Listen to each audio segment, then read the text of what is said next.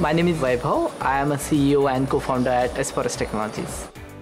The whole fruit vegetable supply chain has three problems: shelf life, lack of preservation, and not so good looking fruits. It results into 30% losses at India level. This accounts to over 60 million tons of fruits and vegetable losses in India.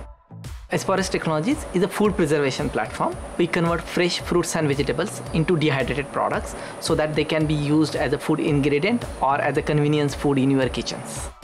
We have a solar powered technology that we install at a farm level so that farmers can preserve their fruits and vegetables.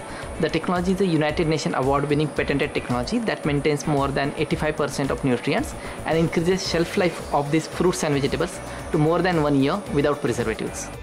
We work with 100% women farmers. When women farmers are involved in a business model, we see a secondary impact.